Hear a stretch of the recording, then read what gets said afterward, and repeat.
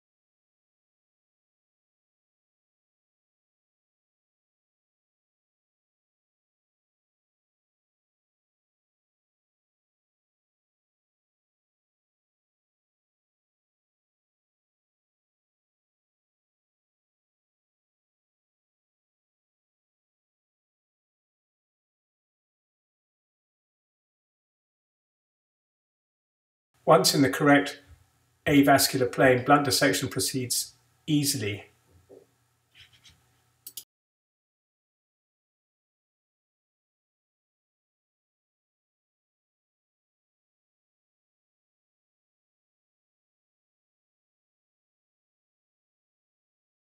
At this stage, Petangi's ligament has not been divided.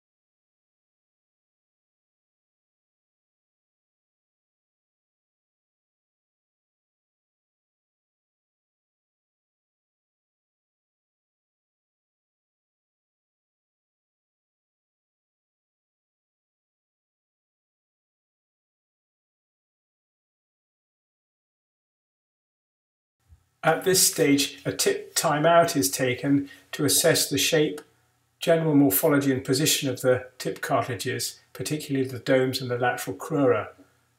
The medial crura are marked at their junction with the lobular segments of the middle crura. This is very useful to act as a landmark later to maintain symmetry if, for example, later dissection has separated the tip cartilages.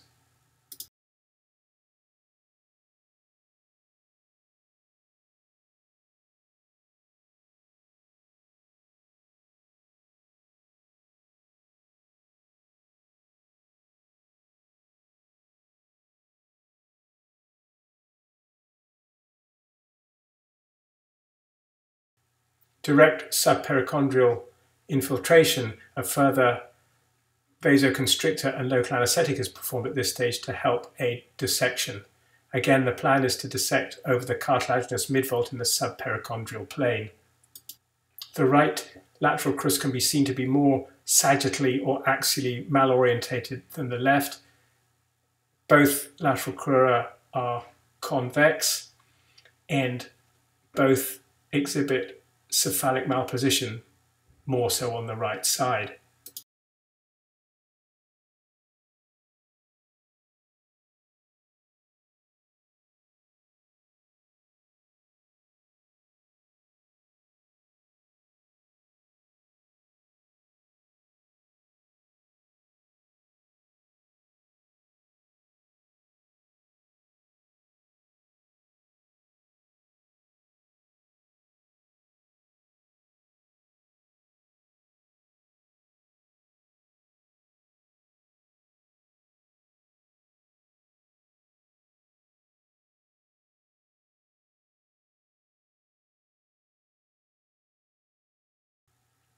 Without fully separating the tip cartilages and only separating them at the domes, early dissection to find the submucoperichondrial plane on the septum is begun. Leaving the membranous septum intact between the medial crura at this stage helps maintain tip projection. Discovering the relationship between the tip defining points and the anterior septal angle at this time will help when planning the dimensions of the caudal septal extension graft. We are not planning to change tip projection in this patient and want to preserve it.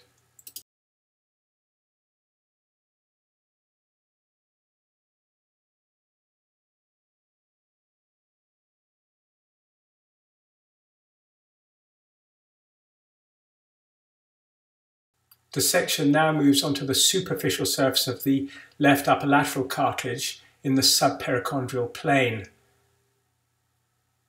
Release of the scroll ligament helps facilitate this dissection as it later will proceed to the piriform aperture.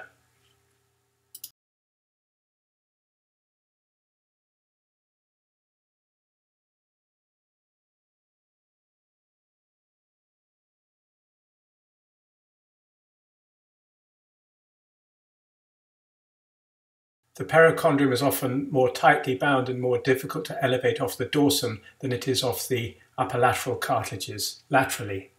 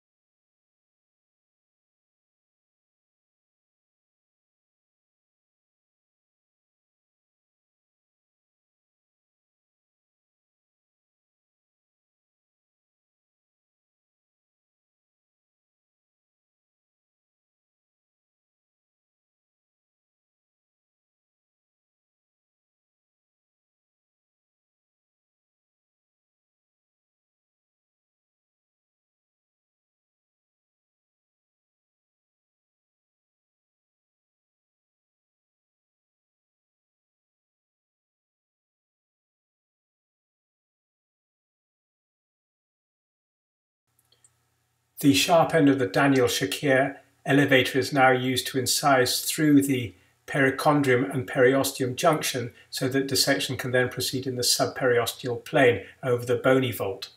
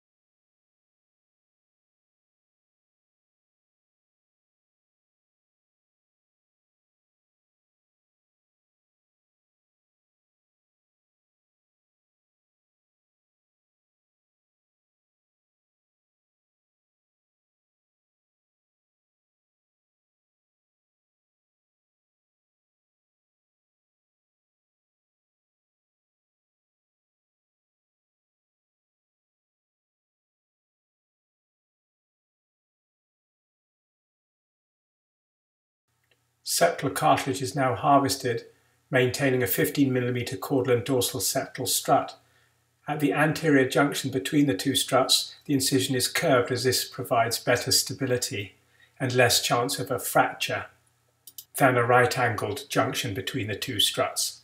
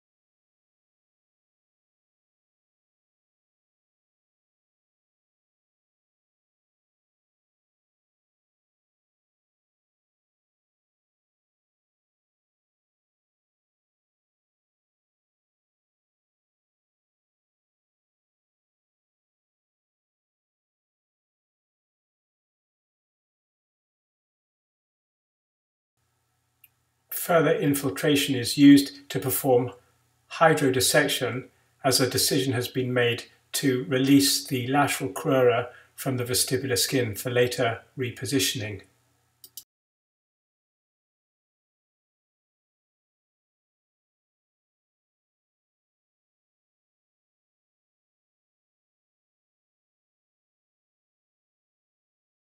The current position of each dome is marked, again to allow symmetry assessment later on after manipulation of the tip cartilages. It also helps reference where the new domes might be positioned in relation to the current tip position.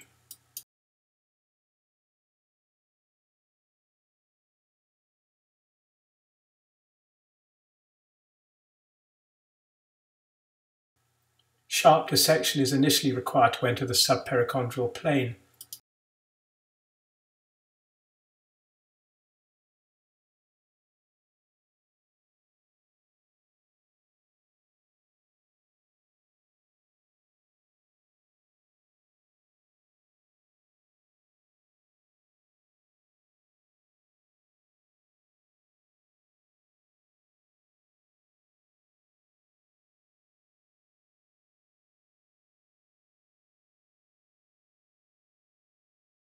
Great care must be taken to stay in the correct plane and to avoid incision through the vestibular skin.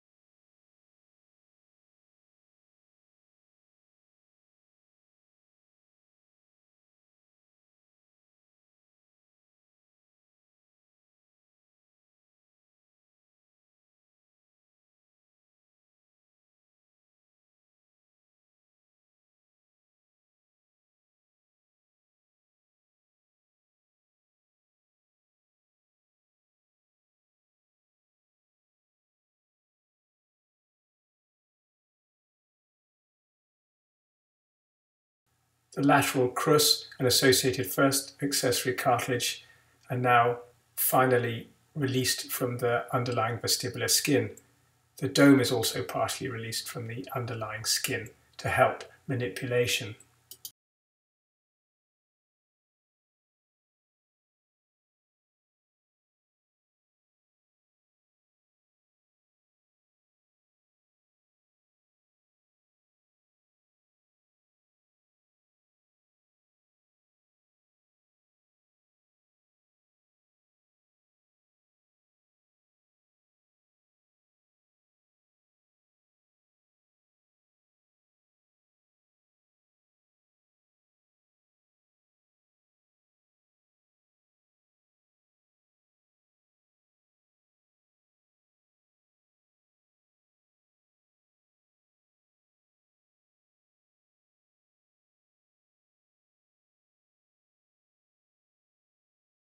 Quadrilateral cartilage is slightly concave to the patient's left.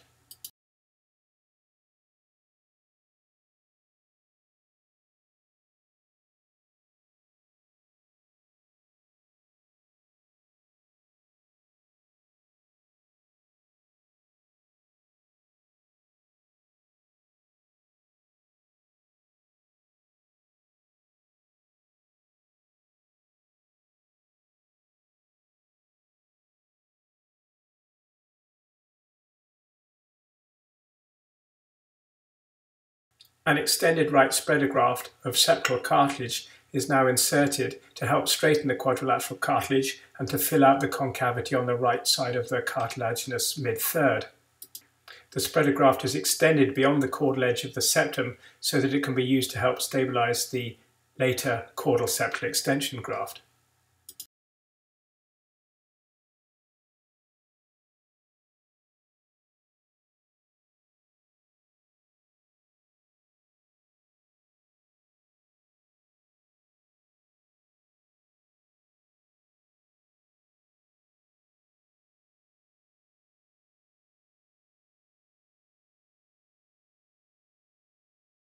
Five zero PDS sutures are used.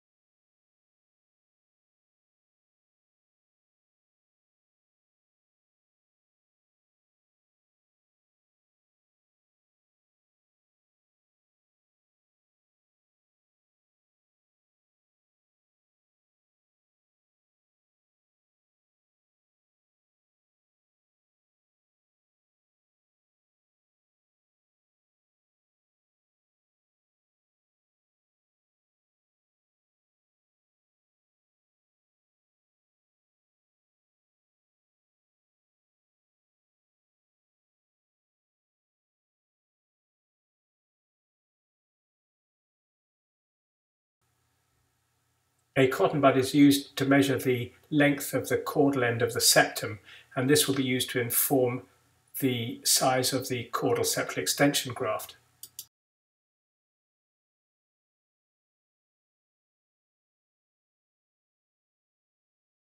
When planning the dimensions of the caudal septal extension graft, it's important to remember that the tip defining point usually extends approximately 1 centimetre anterior to the anterior septal angle and is also 5 to 7 millimetres caudal to the anterior septal angle. Too small a graft and the tip will either be over-rotated or under-projected. The graft essentially will be mapped to the existing size of the membranous septum space.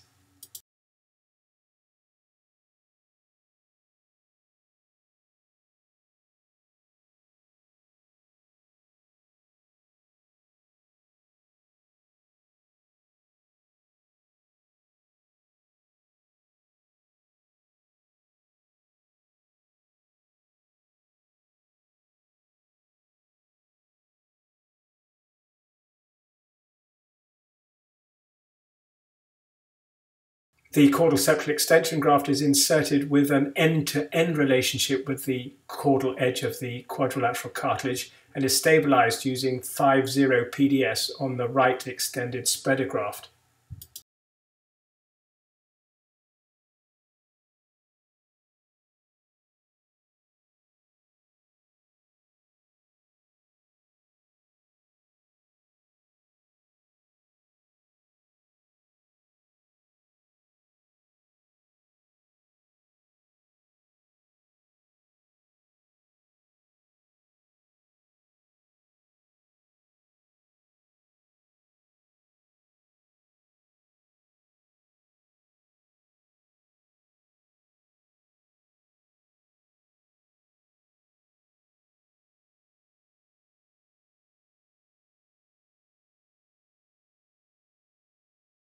The caudal septal extension graft is also sutured onto the quadrilateral cartilage itself, incorporating figure of 8 sutures.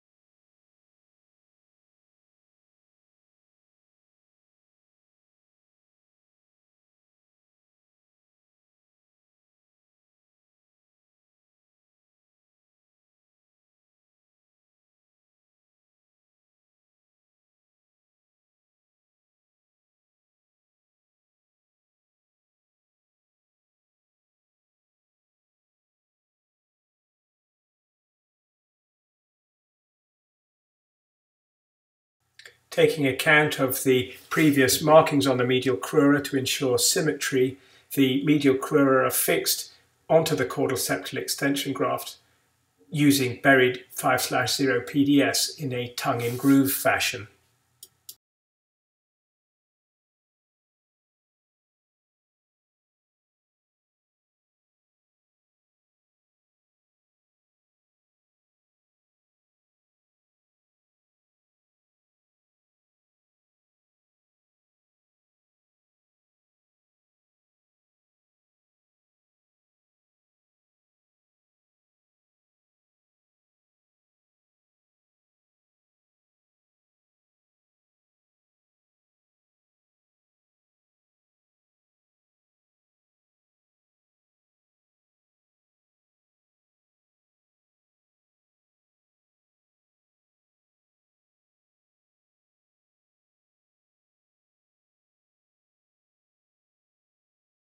The position of the domes is now established on the caudal septal extension graft, allowing for a slight increase in projection with regard to the previous markings of the domes.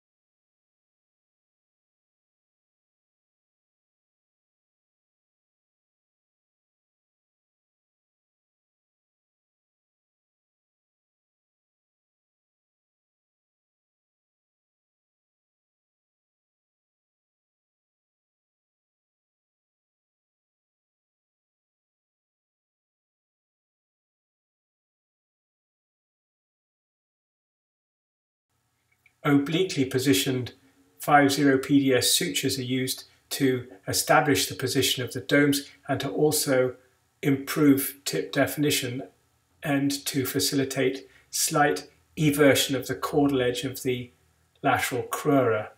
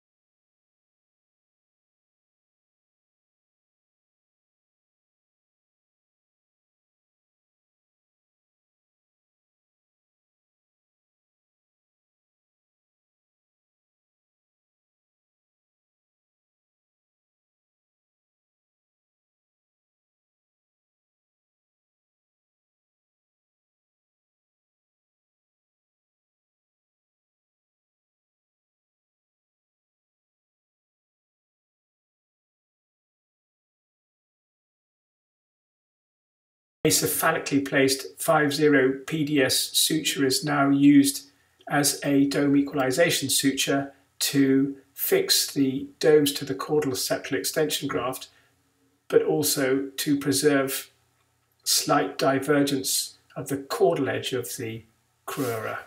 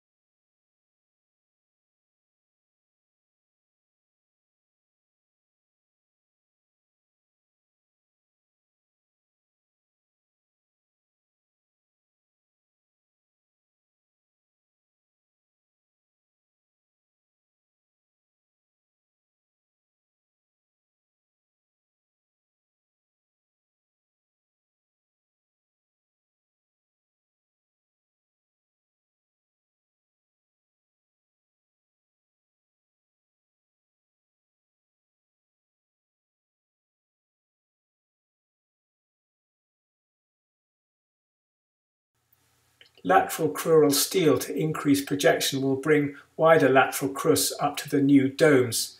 To compensate for this, a small triangular trim of the cephalic edge of the new domes is performed. This conservative cephalic trim lateral crust cartilage can be used as a tip refinement graft to fine-tune contour.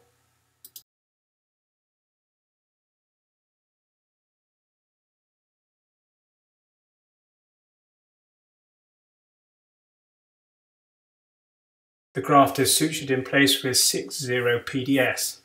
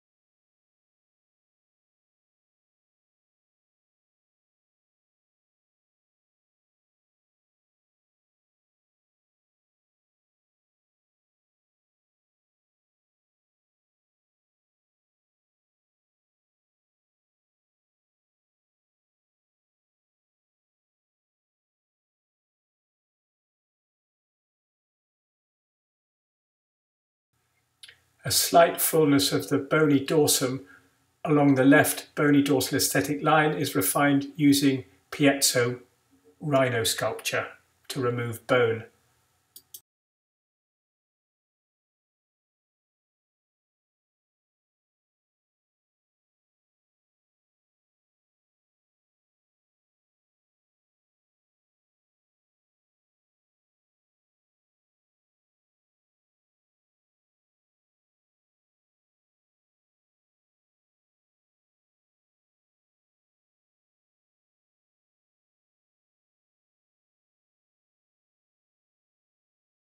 A chamfered and scored septal cartilage graft is used to augment the cartilaginous dorsum.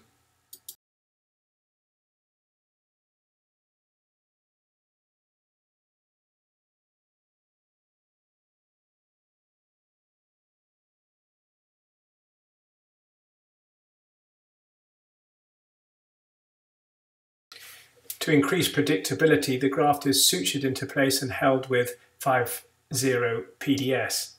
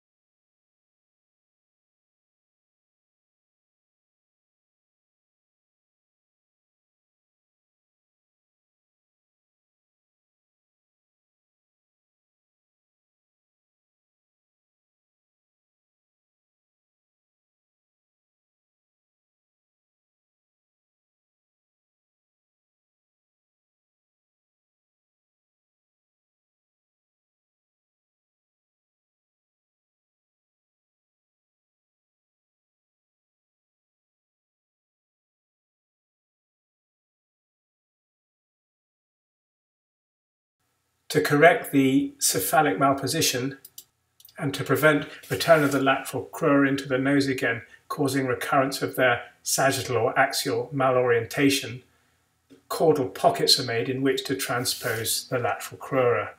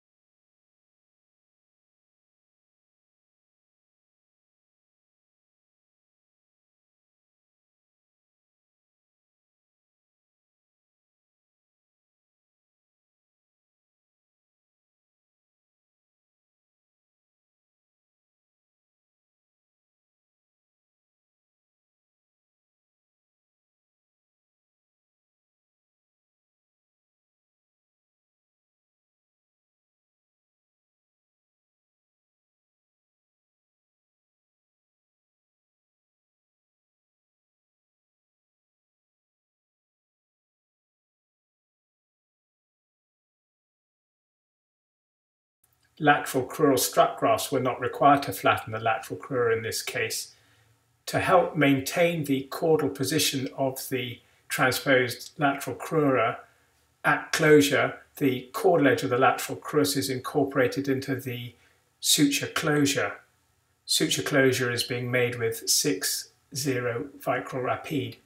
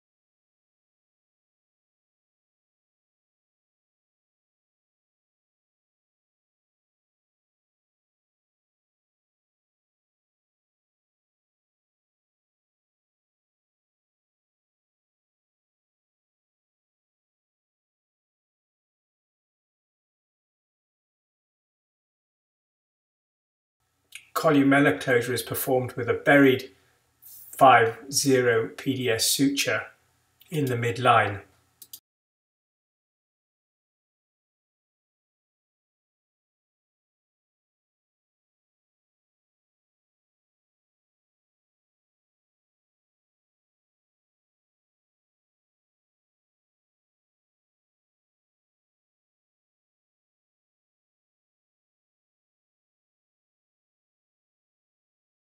The remainder of the skin closure is performed with interrupted cutaneous 70 Vical Rapide.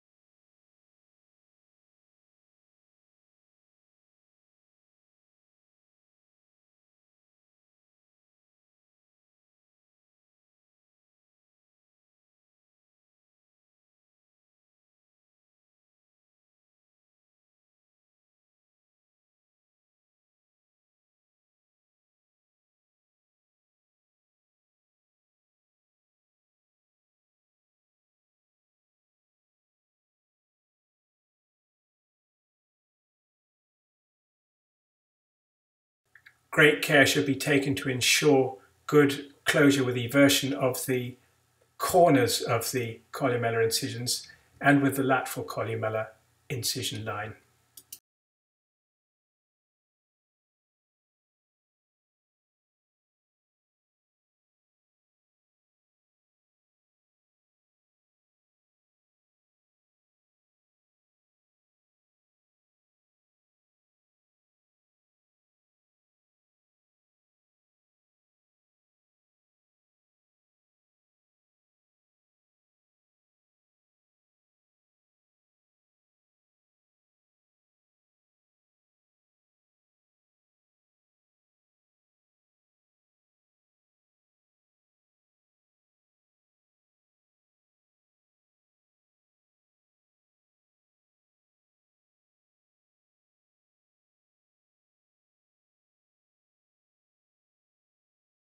The nasal septum has been quilted with 4-0 monocryl.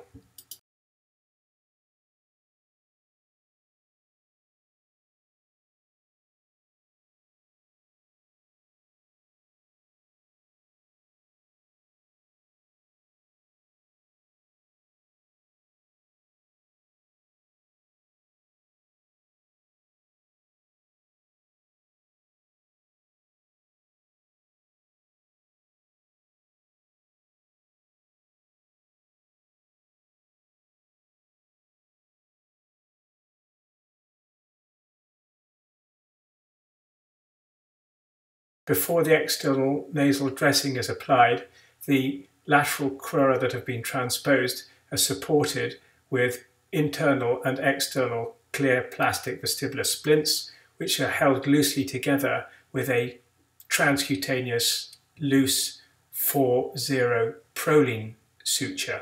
This also helps close the dead space.